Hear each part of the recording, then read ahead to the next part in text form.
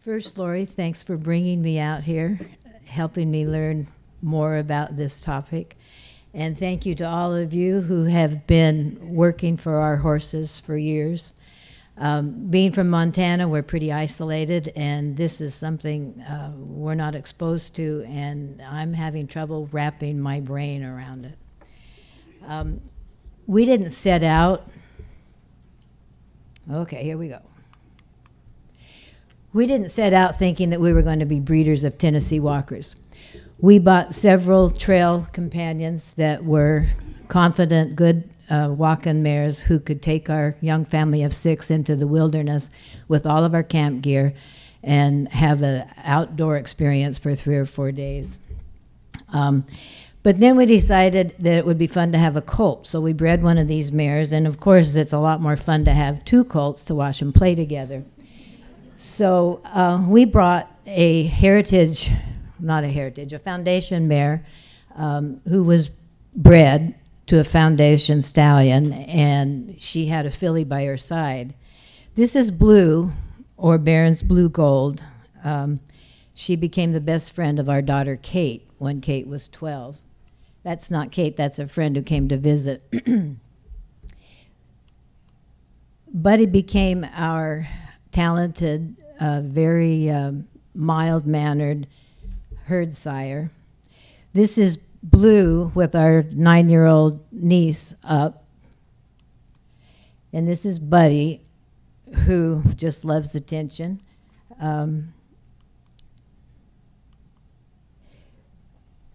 Buddy learned at an early age. I had him stand at the gate as a 2-year-old with me on him while he watched his big sister perform, and he was not to give stink eye or talk to any of the mares. So he learned early on what his expectation was when under saddle, as opposed to when he was supposed to romance the mares. This is him in the middle with his son on one side and the son's dam on the other side. He did really well as Trail Pleasure. If he didn't get a blue ribbon, it was because his big sister was in the class with Kate up. He was a versatility grand champion. At one show in Spokane we went to, Blue and Buddy's dam, the foundation bred mare, had 5 get that all got blue ribbons in either Trail Pleasure, versatility, or trail obstacle. Blue was also in the ribbons. She was pretty much unbeaten in the Pacific Northwest, and when the judges came out from Tennessee, they'd say, you need to take that little mare back to Tennessee. So before she turned 19, we took her in 2002, before my daughter turned 19. We took her in 2002 to the International in Shelbyville. And of course, after going that far, I made her be in every class possible. And my recollection is she didn't get less than a 4th place in any of those classes, and she won Trail Pleasure Amateur Owned and Trained out of 35 entries. Back then we were told, what did we know, that you had to grow the toe out and lower the heel in the back, and we fussed with them. And we had a farrier from the Midwest who had worked with Amish, and he knew something about walkers, and he used to say, Jan, Buddy and Blue are going to walk if you tie tin cans to their feet. Buddy's career in the show ring ended when he got his foreleg caught in 2 upright posts. So he's pretty much out to pasture now. He's with his mares, and he's a very good daddy. When we take the mares away to foal, he walks the fence and calls to them and wonders when he can get his babies back. I've watched him chase wolves out of the pasture, and this winter it was fun to watch his tracks in the middle of the night. He jumped over the fence and chased a big cat out of the field, and the cat finally dove into the river, and Buddy came up and ate birdseed out of the feeder. So when it's time to wean the babies, we just take the moms away, and Buddy becomes their best friend. We haven't missed a foaling in years because we sleep in the barn. All of the babies are imprinted at birth. And they learn that next to the milk truck, we're their best friend.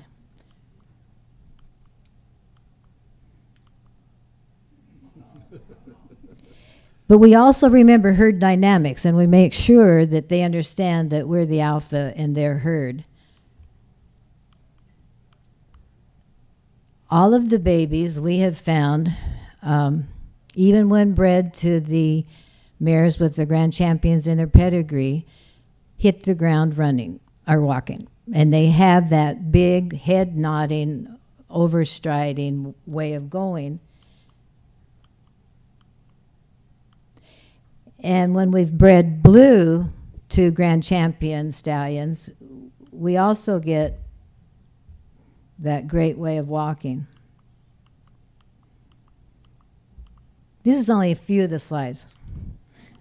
We kind of like to take pictures. So we encourage them to play outside and develop those legs.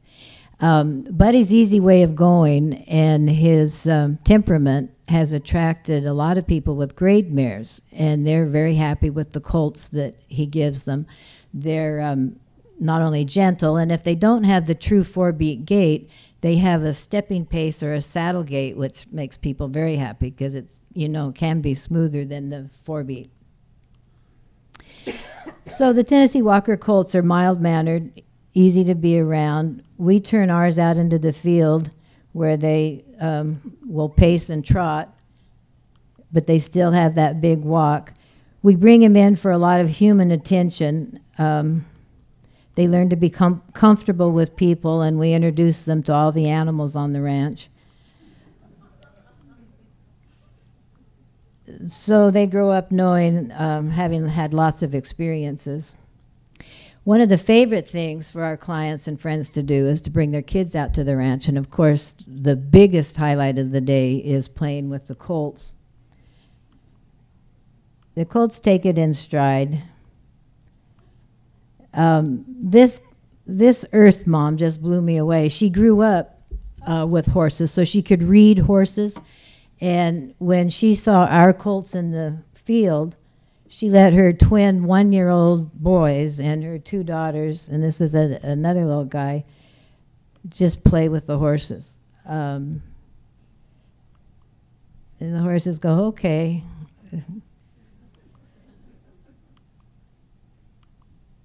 So like I said, it's fun to have more than one around because they're fun to watch them interact. By the time they're 2-3 months old, they're pretty much hauled or broke. Anybody can lead them. They follow you anywhere they can. They're very curious, and of course we expose them to all kinds of things. I think curiosity shows a sign of intelligence. They grow up loving people, and this is staged because I teach all of our babies to give me a hug when asked. And let me tell you, that sells horses. We encourage a perfect match. We want somebody who's going to buy a horse, a lifelong companion, to have a lot of experience with a lot of different horses, so when they find the right one, they know it. So I tell them to go look, but I say, before you leave, ask Tilly to give you a hug. And it's, like I said, it pretty much sells the horse. That horse is on its way down the road to its new forever home before long.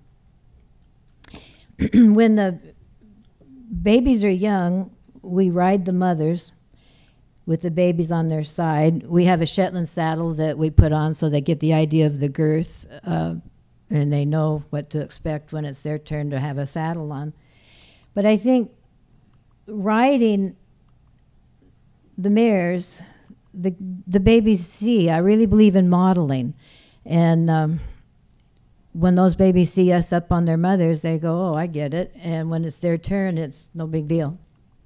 So they learn about down trees and snowbanks and mud holes.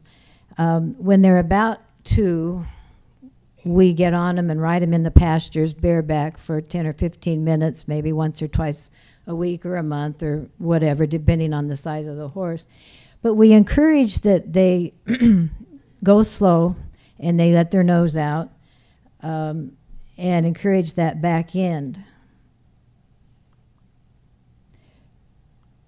We usually ride them alone, only because it seems like they pay more attention to us than when we go with other horses. They're not distracted. And as they get older, we ride them in all kinds of terrain, getting them to feel their legs, know where their bodies are underneath and with a person on their back. So most of our clients are interested in trail pleasure horses. They want to ride on the trails and explore. However, maybe 50% will pack into the mountains. So we try to make sure that all of the horses we sell to people who are interested in packing have had pack saddles on. And we don't feed our mares 12 months out of the year just so we can have a baby every other year. Whenever possible, we try to get our mares to be trail companions also. So this last summer, I had 4 kids between the ages of 8 and 10 come to visit. And of course, they wanted to ride horses on the trail like, you know, John Wayne. And though they don't know who John Wayne is, let me tell you. So we were able to get them all up on horses, and they had a grand experience, and our brood mares took real good care of them. One thing I wanted to say about my interest in riding brood mares is that I've been impressed with how glad they are to be out and away from those small stalls with somebody bugging them all the time. And I've had 16 and 18-year-old brood mares that we've trained to have riders on them. And it's like we sell them to green people who want a gentle, solid mare that's got really good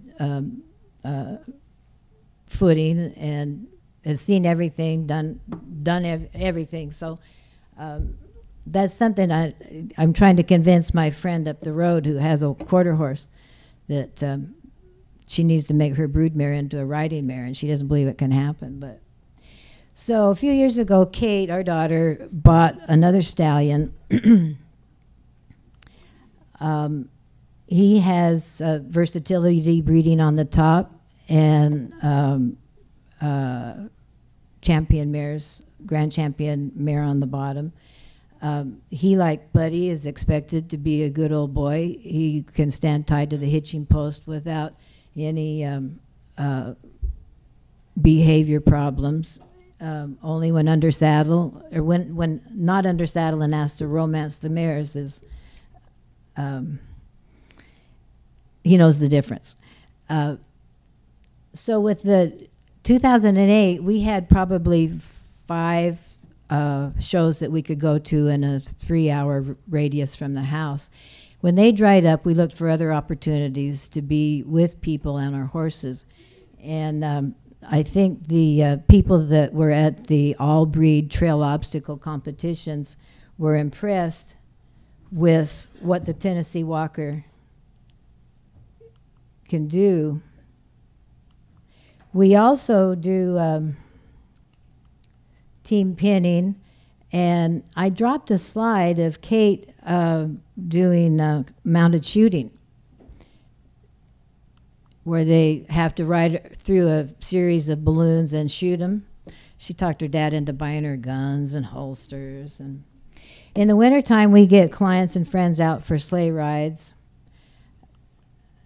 One of the favorite things people like to do is ski joring. We have to kind of watch out for the weather. If the snow's too deep and too heavy, it's a lot of work. But the horses seem to really love it. They see it as a game, and they love getting out and experiencing the weather. Or we just take people on trail rides in the wintertime. And I've got a lot of friends who say, oh, it's too cold. And I go, come with me. At Christmas time, we have a party where everybody gets to take home a tree that was brought in by the horse. This obviously was a 2-horse tree, But frequently, the trees are the size that we just carry in front of us on the cantle. I think in Montana, especially, the shows people went to was not so much for the competition, but for the camaraderie. And so about 7 years ago, we started a Tennessee Walking Horse Rendezvous. And up to 60 people come with their horses, their camping gear, their food.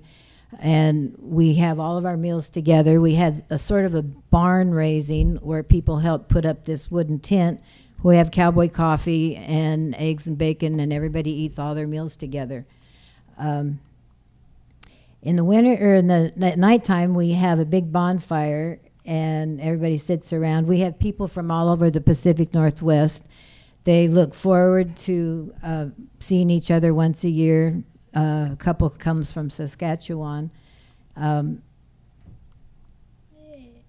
And we take small groups out. Everybody goes on their own way. There's a lot of public Forest Service land out miles and miles around the place. This has been a really great way for us to keep track of our buddy babies. We like to make sure that we've found good matches for everybody, and that if there's a little kink that we need to work out. And it's also been a great opportunity for other people to say, boy, that looks like the kind of horse that I want for my lifetime companion. We just recently sold 2 horses, and the fellow said, does this include a year or a lifetime invitation to the rendezvous? My husband calls it the Janorama. So it's been fun these last 30 years to be involved with the Tennessee Walkers and watch the explosion of their numbers. My experience is, at least in Montana, it's the breed of choice now for the baby boomers. With the thousands of miles of wilderness we have, we can now explore that and come back rested and relaxed and not jarred to the bone. When my daughter was probably 14, I was at a state 4-H meet, sitting in the stands watching her. And I heard this cowboy father in front of me say, "Look at that pretty little mare. What a funny way of going." And I know if I were sitting in that stand today, he would say, "There's another Tennessee Walker. Look at that smooth gait." So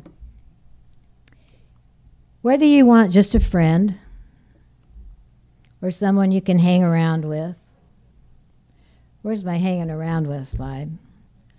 Or if you want to do silly things or try something new, whether you need a trail companion or a competitor in the show ring. Whoops, that's it. That's a buddy baby as a 2-year-old. I think the Tennessee Walker has proven that he's willing and ready to fill those shoes, flat shod or bareback. Thank you.